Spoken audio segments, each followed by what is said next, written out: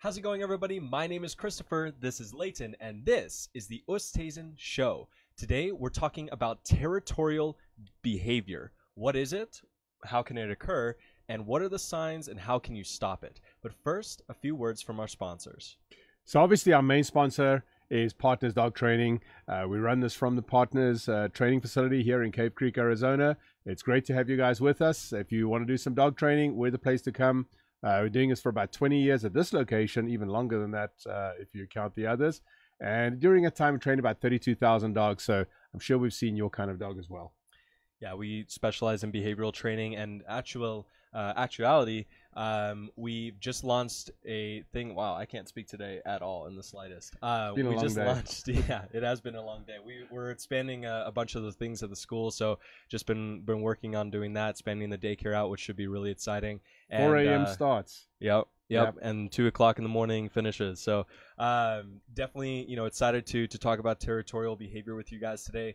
Before we get into that, we have a program online called HeyLudwig, where it's basically our way of trying to give access to our training, our experience, our passion for dogs, and helping pet parents have a beautiful relationship with their dogs. It's our way of expanding that out to basically every single dog in the planet is really the goal. So giving them access to both credible as well as adaptable education that they can use for their dog. Right now, there's things like pulling, jumping, behavior fixes in there. You can learn obedience, you can learn tricks, all those things down the line. It works through Facebook Messenger. It's called HeyLudwig. If you look online on Facebook Messenger, type HeyLudwig, then you can start training right away. And with that, let's get into the show today. So we're talking about territorial behavior. Now, what is territorial behavior? So territorial behavior is actually a lot more common than what people realize. Basically, it's when you have a dog that reacts to somebody coming closer to them, coming into the room, coming in, up to your car. You have a dog that's maybe sitting in the back of the car, and the moment somebody approaches, the dog goes crazy and barks like crazy. It's actually quite common, as I said. So, a lot of times people don't understand what they're really dealing with, and we're going to talk a little bit about that tonight. And we've got a little special guest. You might have seen me looking down at my lap a second ago. So our little guest here tonight is Coco. Coco is my daughter's dog. There she is. Yeah, it's actually his dog. He says it's his daughter's dog, but it's his dog. Well, I got to put on that tough image, tough guy image. But the reason why I've got Coco here tonight is because you guys can see she's a little sweetheart. She loves a lot of attention. She'll sit and cuddle with me, on the odd occasion that I get to play with her. But this little thing can be as territorial as anything. If she is lying on my daughter's bed and sleeping at nighttime, and you walk in there and wake her up, she growls. She gets corrected for that. We're working hard on obviously fixing that, and that's something that I wanted to mention tonight when we talk about this territorial issue. Is that it's a step-by-step process. She's learning to focus on other things. What we do is we try and redirect her into other stuff, not just want to beat up on the dog. Obviously, she's a tiny little dog. It doesn't take much to correct her, but she learns and she gets better and so forth at it. And we use obedience, and you can see she's really good. She loves having her face touched and so forth. But I wouldn't approach somebody who's holding a dog like this. A lot of times, if a dog is like this, like if you put your hand over her head, say hi to her. Yeah, she probably won't do it with She's me. really mellow right now. I'm actually looking at the camera to see how she reacts because I can see more in the camera. But this little thing can light up the place, and I've often pointed out when somebody approaches us, she's the first one to wake all the big dogs up. Now, what's your opinion on it feels like smaller dogs usually are more territorial and then become submissive when you do confront that territorial behavior? There's a lot of theories about that. I could probably talk for an hour on that subject alone, but just in a nutshell, the majority of little dogs are really kind of encouraged into that. They get carried around a lot, they get pampered a lot, they get given privilege, they're always up on the couch, they're always up in people's beds, and that gives them a stature always being held. So she's lying in my arm right now, licking my hand, being really cute and so forth. And this makes them feel like they're in a higher level than what they really are. It's interesting because when my other big dogs are around, they don't pay any attention to her at all. They'll literally run right through her, right over her. She has to learn to kind of like step aside at the door, etc., etc. But again, we're talking about territorial behavior tonight, so I want to kind of bring it back to that. It's that this little dog can be territorial, but it's really just a show that she's putting on for us. Now, what do you think about when parents say, because we always get this at snake avoidance training because we see so many dogs in such a short period of time, we get a lot of parents where their dog will start barking as we start to approach, and they say, oh, my dog's just protecting me. Yep. So there's a big difference between protecting and being possessive or territorial. The best way to kind of explain that, I always use the example of if you and your significant other go to a restaurant, you're sitting having a meal, and let's just say it's like somebody walks up and says hi to Sarah, that's fine. But if they say, oh, she looks cute tonight, and I jump up all with an attitude and everything, that's not being protective. That's being more possessive. In other words, it's almost a insecure type behavior. And a lot of territorial behavior is insecurity based. So, when people say my dog's protecting me, unless there's an absolute threat, unless somebody's saying most of the time, something, unless they've been trained, because like 99% of cases, despite what every pet parent will say, if your dog is faced with that confrontation and they haven't been trained to protect you, then they're probably not going to protect you. Right. And then you've done a video on the news which got a bunch of publicity probably 15 years ago. Yeah, like hundreds of thousands of views and a whole bunch of comments from experts. Yeah. And that was 15 years ago, which is a lot for back then, but it's still a lot today. But so that show was about, is your dog going to protect your home? And so it was basically going and testing this theory and of that my really dog is protecting. Territorial type behavior. Right. Those dogs were mostly territorial. They didn't really know how to protect the home. They just made bark. noise. And some of them didn't even make a noise. In the one dog's case, I walked right into the house, walked around the house. I actually picked the dog up and carried the dog around with me. And this was a dog that everybody thought was going to protect the house and attack me. Very few dogs actually will protect per se unless they're trained to do that. And something else to remember is that a correctly trained protection dog is also not going to indiscriminately bite anybody. Well, it's got a lot of courage, and it's they're especially tested in for special areas and so forth. Like, you don't want definitely you don't want an aggressive dog, but you don't want a dog that's insecure or has any type of those behaviors in a protection trained dog, because that will just leak out into a whole bunch of trouble, especially if then your dog goes and bites someone and they say, oh, well, that dog's been trained to bite, and so that becomes a whole huge legal issue.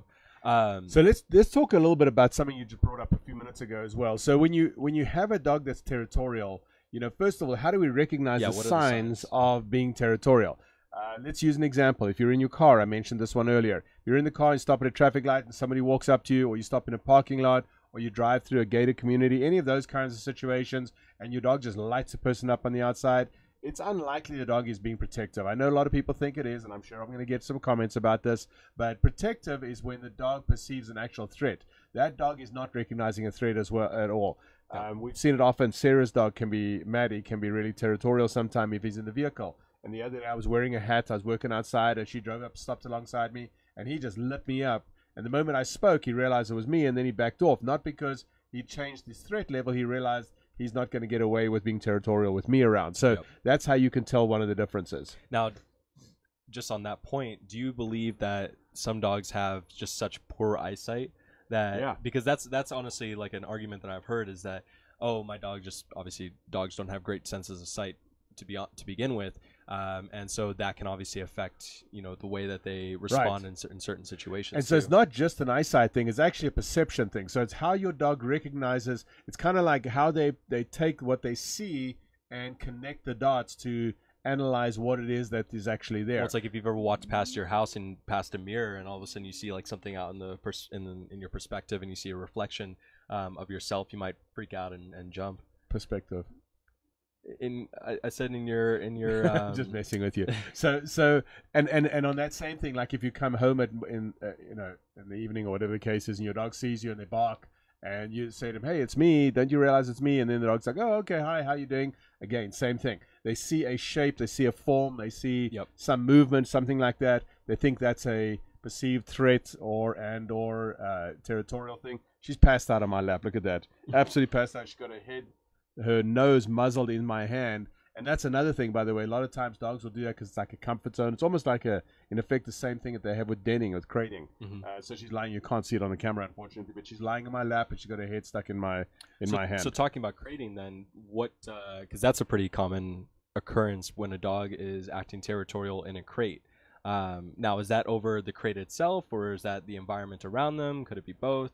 Could be both. And this is especially the same thing. This is what she does a lot. Because you'll walk into the house and she'll start barking, and actually probably the barking changes from territorial barking to just excited barking. Right, exactly. You can tell because they get like a yippy sound to the voice and so on. But you'll see the same thing. Those of you who go to dog parks, and I'm not a big fan of dog parks, but if you go to a dog park, they often have a law that says no leashes on dogs. What they're actually talking about is that the leash actually builds or encourages that sense of being territorial, and it kind of feeds back to the owner, so the dog feels more in control and therefore feels more pushy and more dominant with other dogs and so forth. A lot of times dominance and territorial behavior kind of go hand in hand. Dogs not really being dominant, it's probably more of an insecurity, but the moment they're on a leash and they're being held back. I saw this the other day with a gentleman that had that was working with us that had a dog on a harness, and harnesses for obedience training are, I was going to say a disaster, but there's going to be a bunch of people that won't agree with that. So let me kind of explain what I mean by that. So a harness kind of encourages the dog to drive, to pull, to. Well, if you think about it, that's why harnesses were made. Exactly. I mean, like they were used with horses and drawn Correct. carriages and so forth, and it puts the center of gravity at the dog's strongest point, which is right in front of their chest. So when you use a harness, like almost, I would say 9 times out of 10, when someone says that my dog's pulling or my dog, doesn't really listen to me, I'm like, well, what kind of equipment are you using? And they're almost always using a harness or some type of similar equipment. And I was like, well, that's your first problem. Like, A, your dog needs to respect you a little bit more. You need to develop a little bit more of a foundation. But B, you're using the wrong equipment. And I always say, like, equipment is basically you trying to jump out of a plane once without a parachute. It's easier to do it the second time, and so with the right equipment, you're able to achieve better results more. You ever jumped out of a plane with a parachute? I have jumped out of a plane with a parachute. Yep. And I can do it a second time because I had the parachute. So this story, Christopher calls me one day. He's supposedly at college in California on a project, and he calls me back one day and says, "Hey, Dad, guess what I just did?" I'm like, "What did you just do?" Just note that I waited until after I had done it and before, because then at least I was like, all right, well, I survived, rather than I'm about to jump out of a plane. So, all right, you can finish the story. So he calls me, he says, "I just jumped out of a plane and parachuted." I'm like, this is that conversation we have of like when you go out on your own. No. He said, no, you didn't. You didn't believe me. I didn't believe you at first. No, and so I had to take a picture of the plane and the certificate that I got when I jumped, and had to send that to him because you wouldn't believe me at first. Yeah. Well, and like I said, I so made much sure for to trust. do it after. You think you I got don't these even think kids I've ever trained. told. I don't even. I think you I told my you mom. do know your insurance doesn't pay out if you die jumping out of a plane, right? So I got nothing to cash in on the money that you owe me. The thing with jumping out of a plane is that it's not scary going up into it. It's like right the very moment where you're on the edge of the plane and you're like, all right, well, this is the moment where I'm either going to die or I'm going to have a good time. And I think even if you would die, like that's what a good way to go. Yeah, that's true. That's you have a fun ride towards the bottom. So back to territorial behavior. Another sign of territorial behavior that I want to talk about is dogs that lunge at people, and this is something that you've really got to pay attention to. If you have a dog, if your dog is lunging at somebody and really lighting it up, you've definitely got to seek help. That's definitely something we can't address in detail here on the program. And because another reason why like head halters and harnesses and stuff don't work is you could injure the dog that way. And something that I kind of was reminded the other day, I was watching something that another trainer was talking about, and we were talking about liability, and it's going to lead me into my next point here. Something we have to remember is that when we're talking about these kinds of things, we're talking very generalized statements. They're always specific. So a lot of times I'll see a dog and the dog will display, minor territorial behavior, and then all of a sudden they just light us up, and we have to be careful of that. So if you have a situation that may come to that, just be really careful. All right. I wanted to get into, I said that was going to lead me into one thing. So where did I make that note here? One of the things that many years ago, I was actually attending a conference in California, and the trainer that was talking was instructing this group of us, and he said, before you do an evaluation, always do a medical assessment first. And I was like, geez, I've worked with, at that point, thousands of dogs, many years of training, and I've never actually done that, and that kind of changed my whole life. And when we were making the notes for this program, we made that note because a lot of times territorial behavior can be tied together with some kind of a medical issue. So it's a really good point when Christopher made these notes. Watch out for medical issues. If you think or you suspect your dog might have a medical problem, go have it checked out. Make sure that there's nothing underlying going on. Maybe the dog is in pain.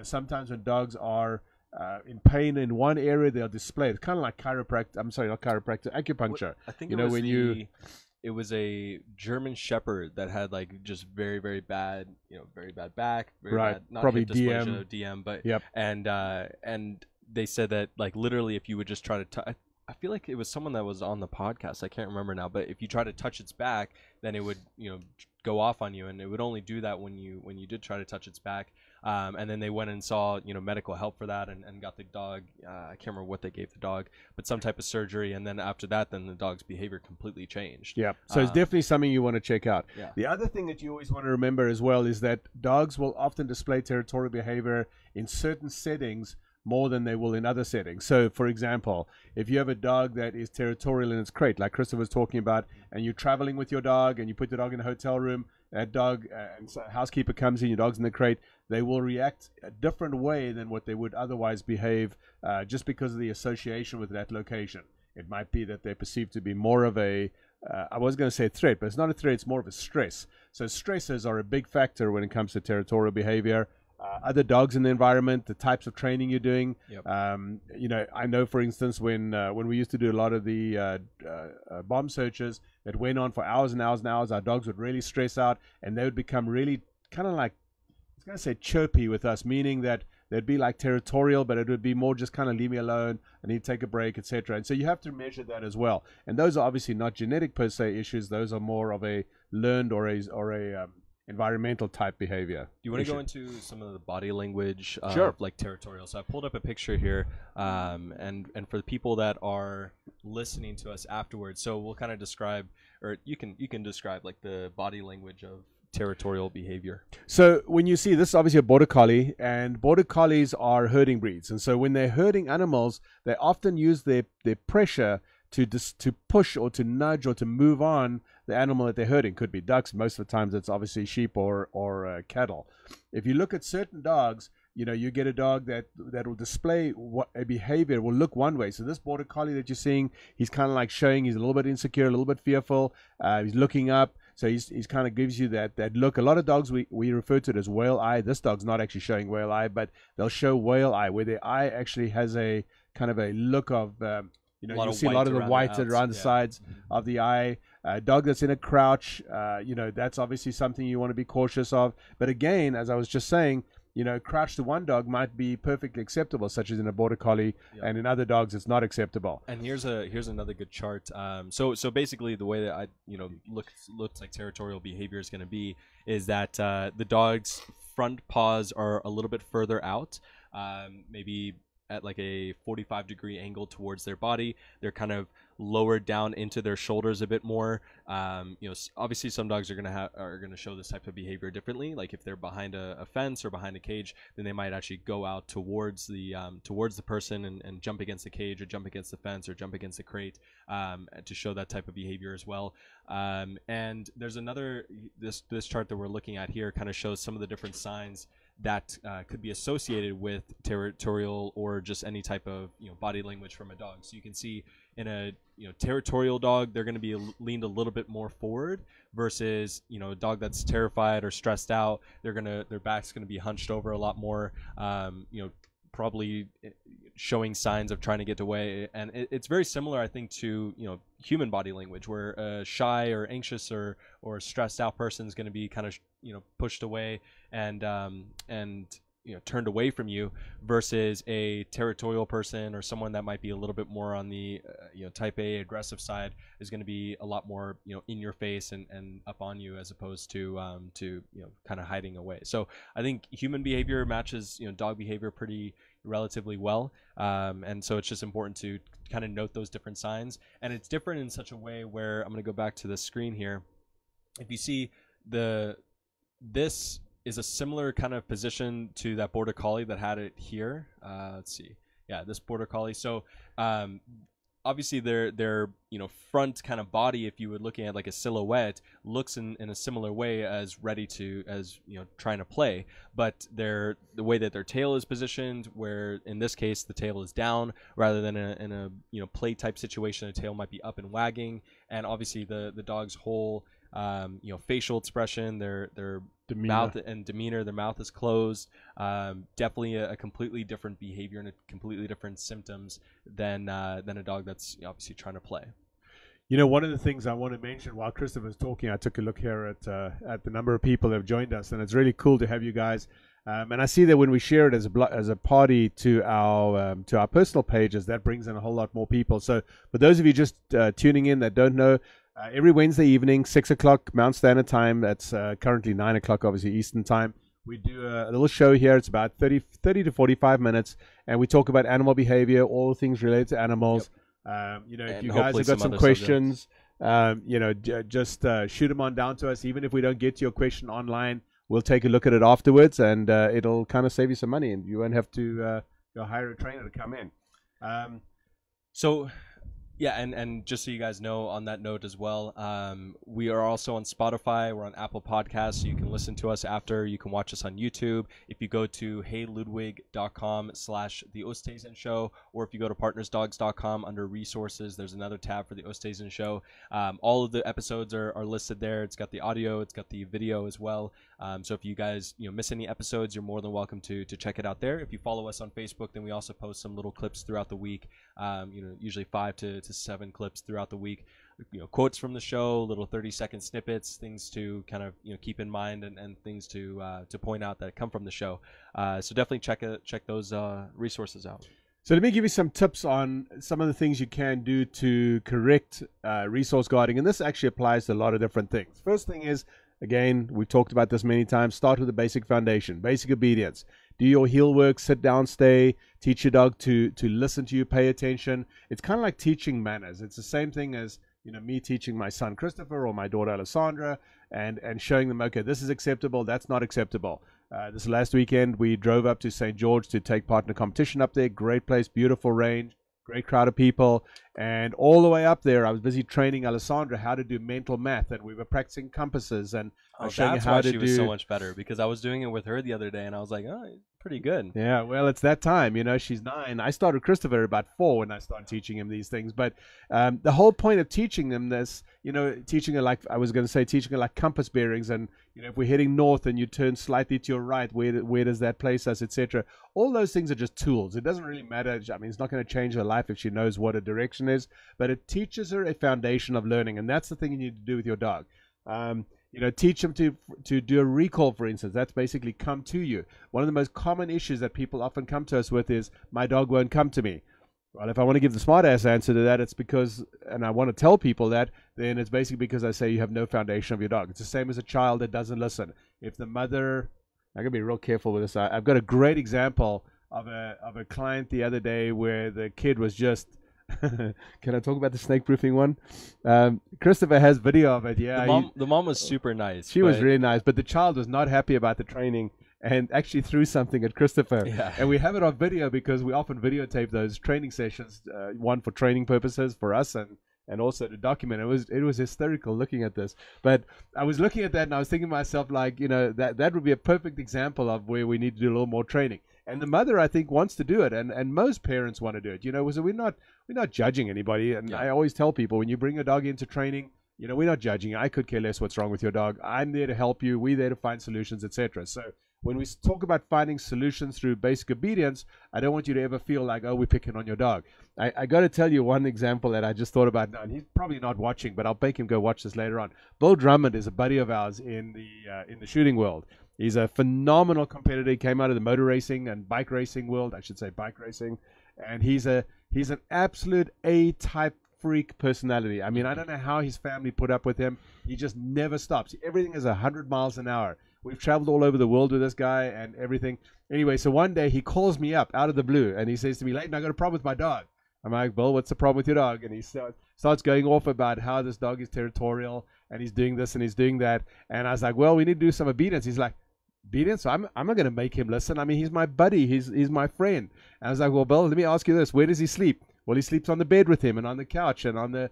Okay, I guess you guys by now are getting the message, right? There's no way he's going to have a control over his dog if the dog is allowed to pretty much do what he wants. So his level of manners that he's got to imprint on the dog needs to improve. So teaching him to recall, come to you, is one of the ways you can test manners. It's real easy. Just take your leash off, call your dog to come. If the dog comes to you, sits in front of you, or sits next to you, you know you have obedience. If they don't, and that's a good protocol just to have in general. you know, for a multitude of reasons, but definitely in those types of situations. So I think also a really key thing with territorial type behavior, and really any type of reactivity behavior, any type of, you know, behavior that's triggered by an increase in their state of arousal, which is essentially like their energy, you know, how they're, you know, basically showing that either they want something or they don't want something. Talk about that arousal thing, because a lot of people, when we talk about arousal, I watch the instructors all the time. They bring up these comments, and I'm looking at the client, and I'm reading the client, and it just goes right over the top of the client's head, and I'm like, all right, go back and explain arousal. You talk. So arousal is a reaction in the dog. So if a dog, let me give you an example. If you're driving down the road again, and you see blue lights come on, you know, in the car behind you, or worse, my favorite example nowadays is if you see an undercover car and all of a sudden these blue lights just light up like crazy. No, I did not get pulled over, just for the record. But that like bumps your adrenaline. You all of a sudden get this rush of adrenaline system. That would be arousal. So for a dog, anything that triggers a reaction, an arousal reaction in the dog, is what we refer to as arousal. Yep. So if you imagine, again, their state of arousal, if in a calm position where you're just hanging out around the house, they're, you know, maybe chilling on their bed, or you're watching TV and they're chilling on the floor next to you, that might be a state of arousal of like 1 or 2 or maybe 3. If they, you know, see another dog and they're dog aggressive, or they see another person come up and they're territorial, then their arousal starts to increase. Maybe it's just perking up of the ears, maybe it's they start to look over at it. All of those things start increasing the levels up gradually and gradually. If you try to correct and redirect the behavior when your dog's state of arousal is at a level 8 or a level 9, and they're already barking, they're already trying to lunge at the person or the other dog, and you try to correct at those times, you're not going to be very effective. And it doesn't matter what you do. You can put an e-collar on the dog, you can, you know, hit the dog. It really doesn't matter what you try to do in those situations. You're not going to have any effect, and if anything, you'll probably have an adverse effect where the dog's state of arousal will increase even further, because now you're just adding adrenaline to the situation. They become like reactive to your they can redirect back onto you, where they try to, you know, bite you maybe. And a lot of people say, oh, my dog would never bite me, but in those situations, their mind is not in their normal state of form.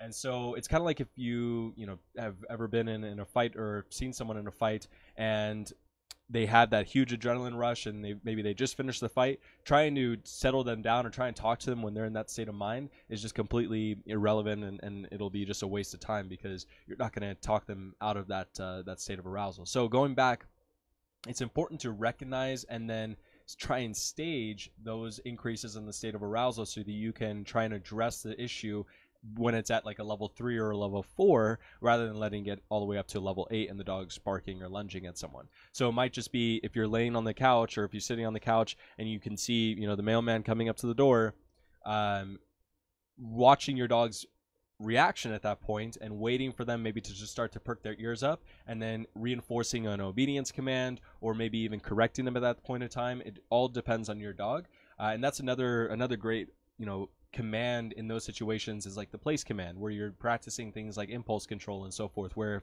their state of arousal does start to increase, you can increase the amount of obedience, increase the amount of control, and balance out that behavior in order to address that situation. Yeah, we always talk about balance in training, right? Balance in life, balance in training, same thing. If you're putting too much pressure on your dog, that'll make your dog a little more subdued. That means you've got to back off on that pressure. If you're allowing your dog to get away with things and they're starting to take advantage, same with children. Sometimes when my daughter is hanging out with her friends and she comes home after it, you can kind of see there's a little bit of a different attitude in her. Then I got to, because her drive and her, let's just say her out of control, but more the drive and excitement level is higher. Now I've got to raise my control back up again, and then that gets us more into balance. So balance, like doing a check, important. Just like a, you know, instant check on someone. You know, for a lot of people, if they're, say, like if you're a sports person and you come off a win, or you come off a game, and you might have had a good game or you might have had a bad game, it doesn't really matter. What matters is your energy level, and trying to find ways to address that and kind of bring it back and balance. Did you talk about the toys reduce anxiety? Because that was a great note that we have here. I didn't. I'll talk about that just real fast. So there's some awesome tools out there that you can use to reduce anxiety. Now, reducing anxiety, for dogs that have territorial issues is often a really good idea. Because remember what we said in the beginning, territorial behavior is often related to insecurity. Insecurity you need to address by reducing that anxiety in the dog, right? By giving them tools, by training them, as we said a few minutes ago, by doing things with them that are fun so that it redirects the dog. Instead of, you don't want to beat up on your dog for being anxious, that just makes it worse. You want to basically redirect their anxiety into things that are positive. So you create like little tools or little staging exercises that make the dog more comfortable. Same with people that are nervous to talk in front of a crowd, or nervous of being in competition. The more you train them, the better they get, etc., etc. So some of the toys that are out there, and there's a huge list. Oh my gosh, you just got to go on Google and you can see. But some of the toys that we really like are things where the dog actually triggers something. And if you go to our Facebook page, the Partners Facebook page, Kelly, our general manager and head trainer, this afternoon, she found a new toy online. She's always finding these things online and buying them for our daycare groups and for our dog parties that we have here at the school. But it's a little toy that when the dog steps on it with his paw, then it triggers. Oh, you found that? Yeah. Oh, well, I'm actually, sorry. no. So it's one of our members, one of our team members named Isaac, who's one of the people in daycare, one of our newer additions to our crew. So if you guys see him in daycare, definitely say hi and say thank you. It's basically a little stomp pad that triggers a squirt of water, like a little water fountain that's triggered by a dog stomping on it. And it's really cool actually because you get to teach, a contact point. So that's another kind of behavior that you can teach to dogs. And so just to explain, a contact point is where you teach the dog to go to a certain spot. Like a target. We use that in movies a lot. We use that. It's called targeting.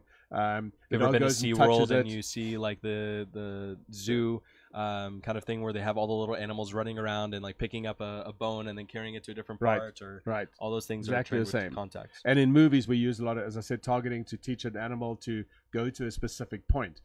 So in our particular case, we use targeting here at the school. I forget the name of that little thing that they control with the remote.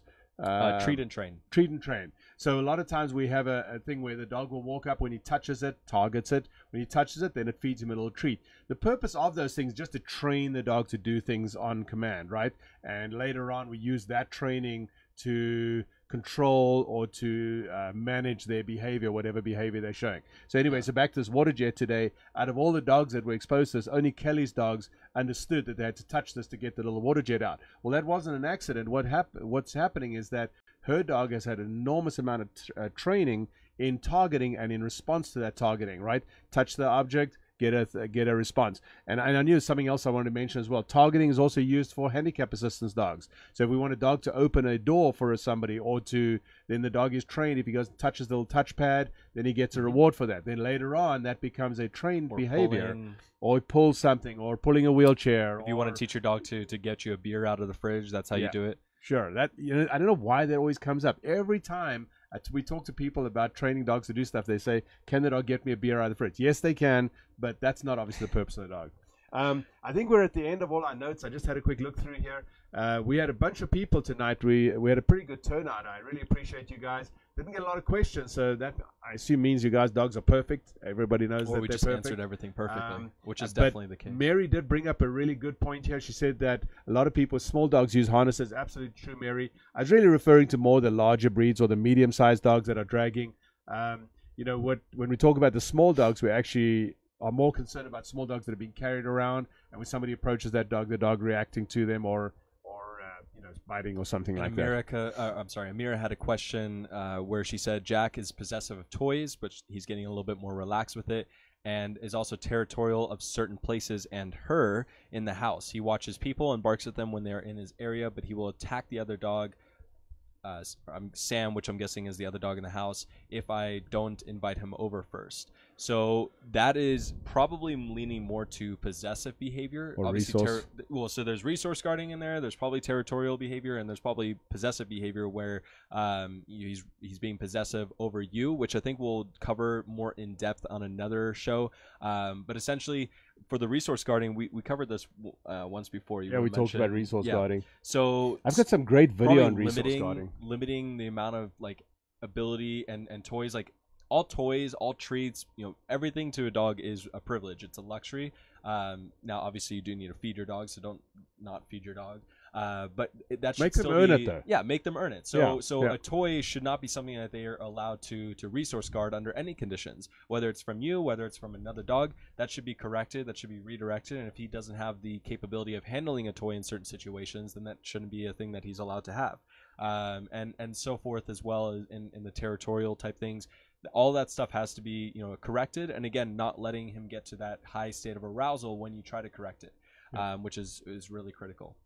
You know, when you talk about you know, the dog's natural behavior, remember that a lot of these behaviors are actually natural to a dog. It's you know, It's we natural for the dog, as but not for humans us. don't want dogs to do certain things, but it's perfectly normal for a dog to display behavior where they don't want another dog coming in on their space, or you know, if they're eating something and another dog approaches them, you know, what we want them to do is to share. Well, that doesn't fit in the animal world. So while there are dogs that will do that, that's just more of a domesticated dog, or a dog that just doesn't care that much. Of course, there are a lot of other dogs that will react towards that. Yeah, I think that's the difference between like what is considered normal versus what is acceptable. Yeah. And of course, at the end of it, you know, if a dog is eating or playing with their food, or sorry, eating or playing with a toy, and another dog is kind of being a pest, then that should be a correction for the other dog as well. It's still not acceptable to growl and to resource guard, but at the same time, you have to be, you know, kind of aware of another dog that might be a pest, which we see all the time in like a daycare setting.